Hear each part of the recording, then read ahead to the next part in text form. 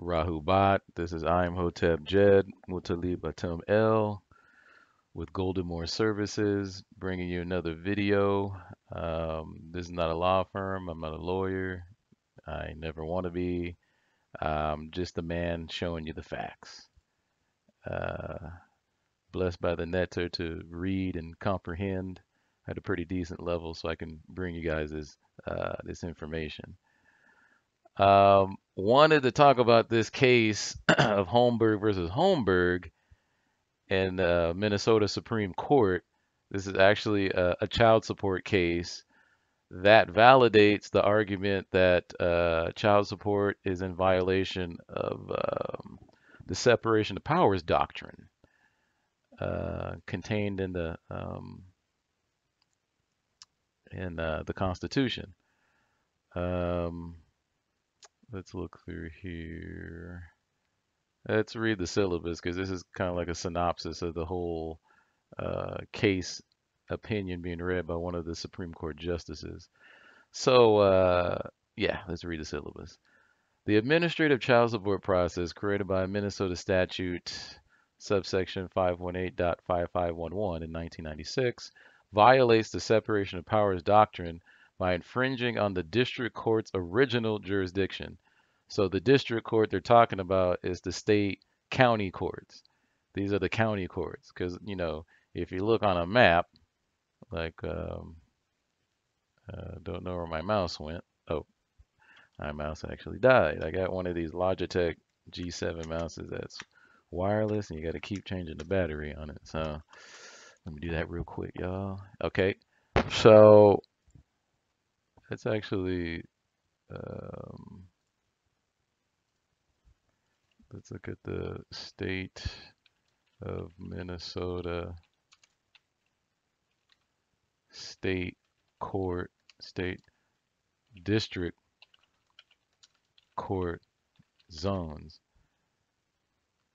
We should be able to get an image here of the state of Minnesota. Da, da, da, da, da. What's this? Nah, that looks like federal. Okay. All right, let's check out this first. This is the Court of Appeals, but they don't have territory. That's what I'm looking for. Court of Appeals, court rules, libraries, Supreme Court, family law. Okay, never mind. I thought I could find that quickly, but it doesn't look like I can. Hold on, this could be it right here. Oh, okay, yeah, this is what we're looking for then. Let's go to this page. Oh, it's actually on the website. So as actually you can see here that these are all the district courts and the territories and areas all mapped out and color coordinated within the state. This is not federal, this is state district court jurisdiction. So yeah, district courts, exactly. So this is all your municipality courts, and there's some appellant courts in here also, I imagine. Uh, and I imagine it's one appellant court for each zone here. So going back to um, Holmberg versus Holmberg, sorry, kind of forgot there. Um, by infringing, so we're going to go back to it violates separation of powers doctrine by infringing on the district court's original jurisdiction by creating a tribunal which is not inferior to the district court, and by permitting child support officers to practice law. Therefore, the statute is unconstitutional. And like I was saying in the video earlier today, Article 1, Section 8, Clause 9, that Congress has the ability to create tribunals, but they have to be inferior to the Supreme Court. And within the state of Minnesota, they got the same clause, which makes a child support officer who's trying to execute powers held by a judicial officer, aka judge, even a judge magistrate. People keep saying a judge magistrate is not a judge, but I beg you to look at the delegation of powers doctrine. and still tell me that that's true. Okay, therefore the statute is unconstitutional. And let's read. I'll read. Uh, I'll read the first three paragraphs, and then we're gonna skip because this is pretty lengthy opinion by the judges. So the instant case is the consolidation of three appeals to the Court of Appeals challenging the constitutionality of Minnesota's administrative child support process. This appeal presents the issue of whether the administrative process, Minnesota statute subsection 518.5511, violates the separation of powers doctrine by impinging upon the original jurisdiction of the district court by creating a tribunal which is not inferior to the district court and by permitting child support officers to engage in the practice of law. Okay, the Court of Appeals ruled the administrative process unconstitutional, relying on the separation of powers doctrine. We affirm the Court of Appeals and hold that the administrative process is unconstitutional because it violates the separation of powers. Timely and equitable distribution of family financial resources is needed to protect our children's well being. Thus, the efficient administration of child support cases is a laudable goal and one of the three branches of government share. To this end, the legislature has created an expedited administrative process to adjudicate child support cases, that just means judge, involving families receiving certain types of public assistance. And again, if your baby moms ain't on public assistance, the case should be dismissed. You need to bring that up with a motion. While evidence of the administrative child support process efficacy is hotly disputed by the parties, there is no controversy about the importance of streamlining child support mechanisms. Nonetheless, the importance of the shared goal cannot ignore separation of power constraints.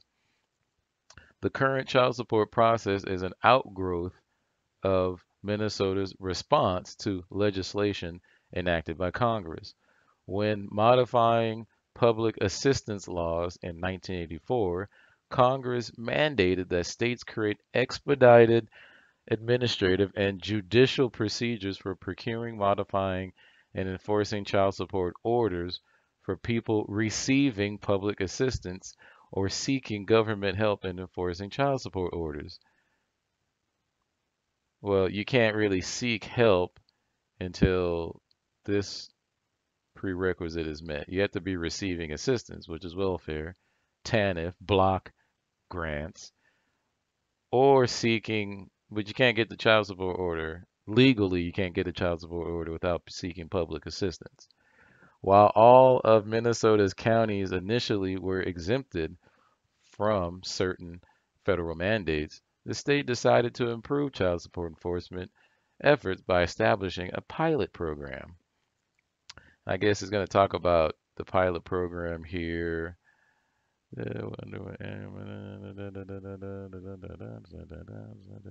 Not interested. All parties must be confirmed. All right, this one sounds interesting. Let's read this paragraph. In the administrative hearings, ALJs have all duties of powers, duties, and responsibilities conferred on judges of district court to obtain and enforce child and medical support and parentage and maintenance obligations, including the power to issue subpoenas, conduct proceedings according to administrative rules in district court courtrooms, and issue warrants for failure to appear. In addition, ALJs may modify child support orders, even those granted by district courts. Well, that would be illegal too, right? Because judges can't sit in on child support cases, right? So, it depends on how they do it. I know in California, they sue you, they get you into their court. So they're using the district court to get you into their court, which is already a violation of separation of powers. They can't bounce off each other to try to get you into court and extract money out of you. All right. In addition, ALJs may modify child support orders even those granted by district courts, while ALJs cannot preside over Okay, here we go. While ALJs cannot preside over contested parentage and contempt proceedings, they can grant stimulated contempt orders and uncontested parentage orders if custody and visitation are also uncontested. All right. So they're saying that they can't, yeah, because Judges Canons Law 3, they can't sit in child support cases, especially if the parentage is undecided. Uh, in determining that the administrative child support process was unconstitutional, the Court of Appeals relied on the separation of powers doctrine. The Court of Appeals first posited that the executive branch is not to interfere with the courts in their exercise of judicial power, as ALJs are empowered to modify support and maintenance orders originating in district court. The Court of Appeals stated that the administrative process placed ALJs in the constitutionally untenable position of reviewing and modifying judicial decisions. The balance of the Court's appeals decisions relied heavily on the seminal separation of powers case Bramhurst versus Beckman.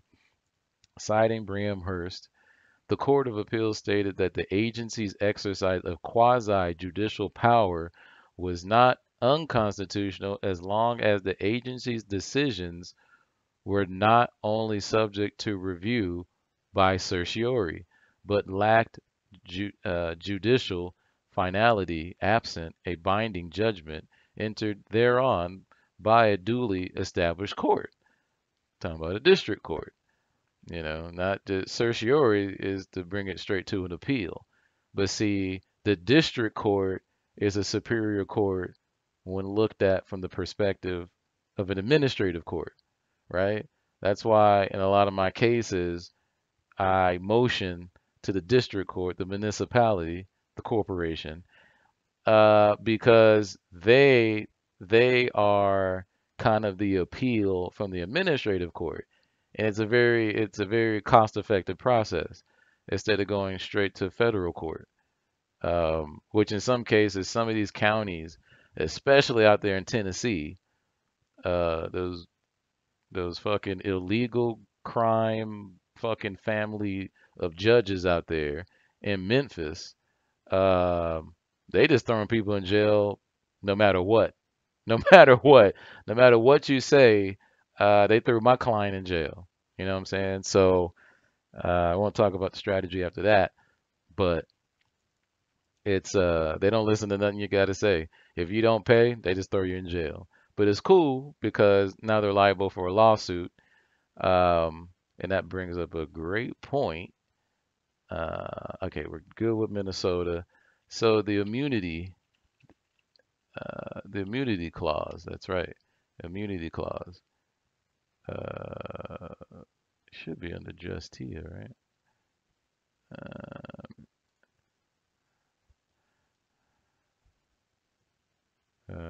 Nope, not here. Yeah, let's look at this site. I like this site because it has everything in one place, and I don't have to go jumping around for it. 14th Amendment. Okay, here we go. Okay, this is a little bit too much. Issue within 5 years of its ratification. Nah, we just want to look at something really quick. Native citizens.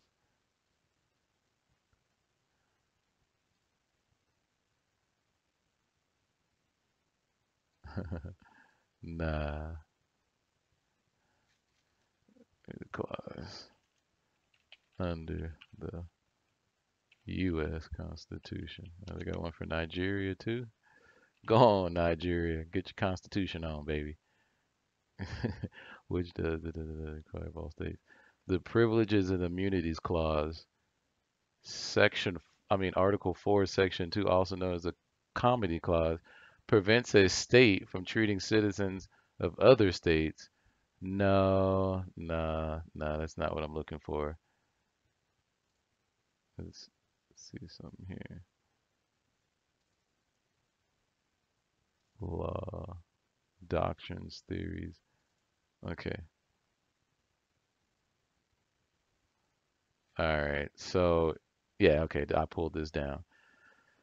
Qualified immunity balances two important interests: the need to hold public officials accountable when they exercise power irresponsibly and the need to shield officials from harassment, distraction, and liability when they perform their duties reasonably. Pearson versus Callahan. Specifically, it protects government officials from lawsuits alleging that they violated plaintiffs' rights, only allowing suits where officials violate a clearly established statutory or constitutional right.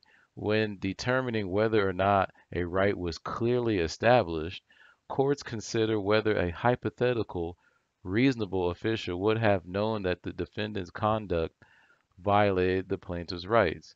Courts conducting this analysis apply the law that was in force at the time of the alleged violation, not the law in effect when the court considers the case. Qualified immunity is not immunity from having to pay money damages, but rather immunity from having to go through the cost of a trial at all.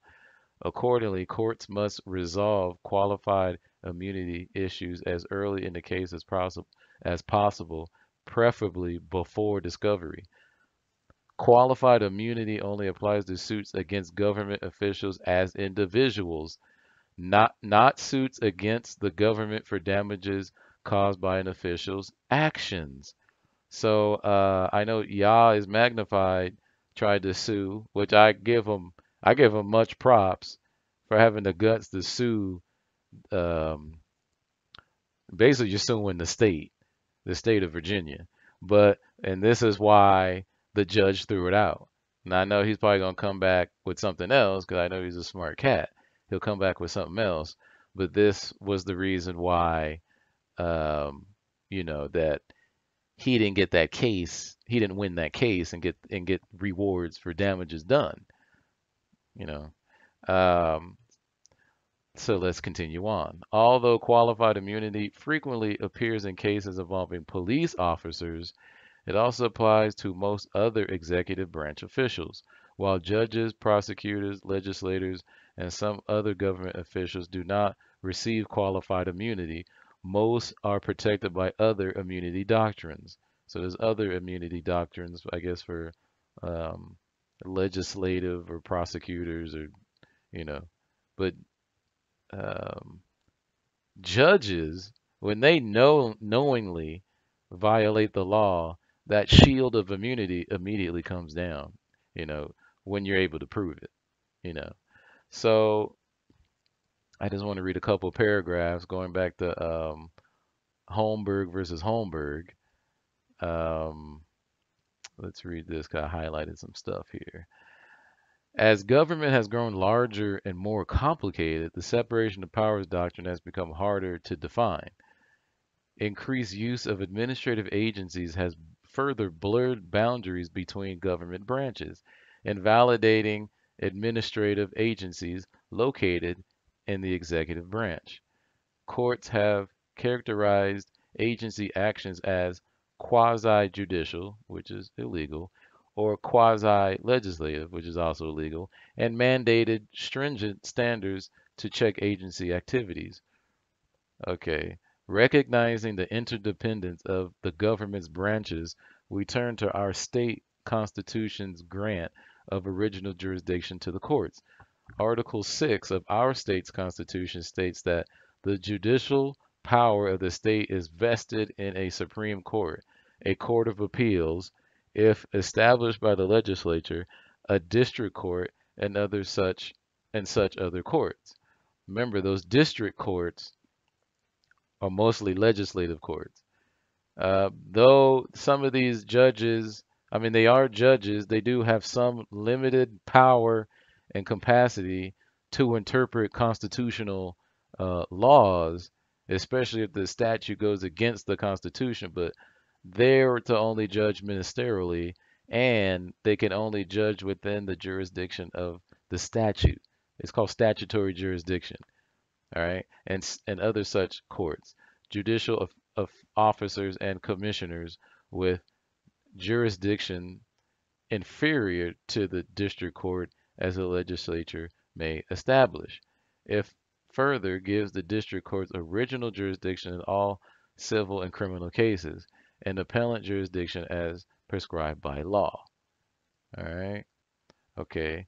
Unlike the tax court, the administrative child support process encompasses an area of the law which arises in equity, meaning contract. All right. Family dissolution remedies, including remedies in child support decisions, rely on the district court's inherent equitable powers. Remember, it's all based on contract. If you didn't sign anything, there's no contract. Thus, cases involving family law fall within the district court's original jurisdiction. The legislature's delegation of an area of the district court's original jurisdiction calls for this court's close scrutiny. While not binding on this court, we note that the Nebraska Supreme Court has directly addressed the issue of legislative delegation of a court's equitable power in Drennan versus Drennan. Like the instant case, Drennan involved a challenge to Nebraska's expedited child support system. Nebraska's expedited child support system mandated that certain child support cases, which arise in equity, be channeled into an expedited administrative process rather than the district court. The Nebraska Supreme Court first stated that the district court has original jurisdiction over equitable matters and that the legislature cannot infringe on the district court's equitable jurisdiction. It then held that the expedited system itself, y'all, the expedited system itself was unconstitutional because the system usurped the district court's original jurisdiction by removing certain child support cases from the district court's jurisdiction. Well, you know why they removed it? They removed it because they have a contract with child support. They have a contract with child support. That's why they're removing all the cases in the district court municipality where they had original jurisdiction and they transferred original jurisdiction to an agency. So they're working together, and that's why the Supreme Court judges found that this expedited system to get people in there, railroad people, and start getting money out of them is unconstitutional. They're saying it right here, right? So ain't nobody lying about this. So I would advise everybody go and look this case up and read all of it. You know, I just read tidbits here and there because I don't want to take up everybody's time, but um, I also don't want to, um, you know, don't believe me, basically what I'm saying. Don't believe me, go check it out. So another thing I want to look into is this straw man theory. Uh, I'm gonna tell you right now, I don't believe in it because I haven't seen one case law that says, "Oh, you know what? You're not that person. You're not the person on capital names. We're gonna let you go." I've never seen it. It's never been in publication because all law has to be publicized. Now, I will admit that a person can be a corporation, a trust, a limited partnership. That part is publicized. That part's true. But to sit here and say that, um, I think somebody put up a video of drunk driving. Somebody was driving drunk, right? Okay, somebody was driving drunk, and he's in front of the judge, and he's saying the judge is like reading off, the events and what he's being charged with. And the guy just says, "Oh, well, that's not my name in capital letters. I'm only here to hear the case on his behalf. I'm the agent." A judge is like, oh, you're the agent? Are you the trust? Are you the person? He's, oh, I'm the agent. I'm the agent. I'm not the person in all capital letters. And the judge is like, well, weren't you behind the wheel driving physically? And the guy was like, yeah, that was me, but the name on and it just started not to make sense. The guy sounded crazy. And so I want to put y'all on to another dude called Winston Shrout, man. This now Winston Shrout, I guess, was a guy who lived in Oregon, and he was conducting seminars in this whole UCC. There's a secret bank account and all this bullshit, right? All this bullshit that you can't prove. So it's not what you know, it's what you can prove. Because all roads lead to court. All roads potentially lead to court. So if you're talking this straw man stuff, you got no evidence, then I suggest you leave it alone. Now, in this case, this guy is like the king of the UCC, king of the straw man theory. This dude's been doing this for like over, I think, 20 years. And come to find out, this guy was getting a carpentry pension of like over $100,000 a year, and the dude was making over like 20,000, I mean not 20, $200,000 in seminars. So this dude was greedy and he's full of shit. And a lot of people who followed this dude also went to jail for trying to see another Winston Shrout follower goes to jail. You should check this guy out, Doziak. Does his research. Uh, Actually, let's look at one of his videos. Friday, Winston Shrout was found guilty on 19 federal charges. Found Headline guilty, Oregon y'all. Live reads, man who failed to pay taxes for 20 years, Pay your found taxes. guilty on Please pay your 19 taxes. federal Don't get caught up in charges. this. And a federal jury Friday returned across the board guilty verdicts against Winston Shrout, a prominent sovereign citizen charged with 13 counts of issuing fake financial documents to banks and the U.S. Treasury, and 6 counts of willful failure to file tax returns from 2009 to 2014. Okay, so this guy, he's one of the tax protesters saying, oh, I don't have to pay taxes and all that stuff, which may or may not be true, right? That amendment, I think it was the 16th Amendment, was never ratified, or oh, that's what they say. Um, so anyway, this guy is supposed to be like the king of the straw man theory, and I'm not an agent, but I don't want people going to jail over this bullshit, because he made up. You can't make up your own negotiable instrument and then try to send it in and pay something. And if I put out a challenge out there for everybody, right?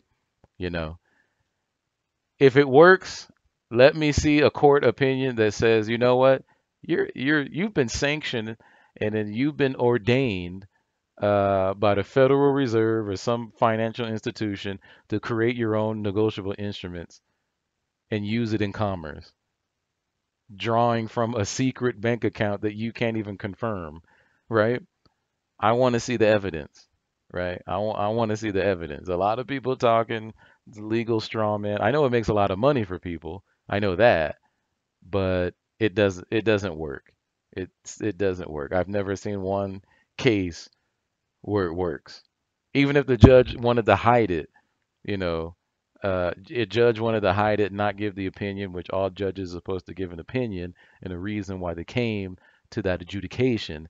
But if they don't give an opinion and people are saying, well, they don't want to let the public know, okay, give me some paperwork, give me something that says that you beat your case because you said you're not a straw man. I want to see it myself. I want to see it. No one can show me this on the planet, and that's how I know it's fraudulent. All right. So again, watch yourself. Um, Make sure you're in the proper status. Make sure you develop a strategy before you go into court. Um, Just learn about it, cause this dude right here, get a good look at him. He about to serve 20, baby. He about to serve 20, and I hate to see somebody go down serving 20, sticking to some legal straw man issue. If you sign a contract, that's you. That's the name your mama gave you, ain't it? Okay, then don't stop saying that's not you. You look stupid. You look stupid. You look dumb. All right. So quit all this sovereign citizen crap. Pay your taxes unless you're doing like all cash transactions. You're probably good. But if you're doing electronically, the feds can bring that shit up at any time during an inquiry, man. Just pay your taxes. Tax avoidance is legal. Tax evasion is illegal. So you can come up with a tax scheme to pay damn near nothing in taxes, but you got to know how to do it, you know. So, you know, be smart, guys. Be smart. And my challenge still stands. Show me the evidence that the straw man works. Because if you murder somebody, you murder somebody. You're not gonna say, "Oh, I'm a straw man, so or I'm not the straw man. I didn't do it." And peace to the brothers out there who are in prison and they really didn't do shit, and the prosecution was just vicious, and they just wanted to paint the blame on somebody who wasn't even really involved, especially if it's a racial issue. You know what I'm saying? My heart goes out to cats like that. Keep your head up, baby. And if you serve 10 or 15 and you shouldn't have, you just sue the county, you sue the state for as much money as you can, because those are years you just can't get back. So anyway, I'm gonna end the video on that. Again, you can come to www.goldenmoreservices.com. We'll be able to help you out. Numbers here, log in, get you an account. You could book an appointment with me. Um, I have blogs here. I wrote two, and this one I haven't written yet. But yeah, you can see I wrote these, and I actually wrote this too, but my name ain't up there. So yeah. So anyway, you guys have a good one. Peace to the God, peace to the brothers out there in the struggle. Peace to everybody from California, Southern Cali. That's where I'm from. And I'm out. Till next time. Peace.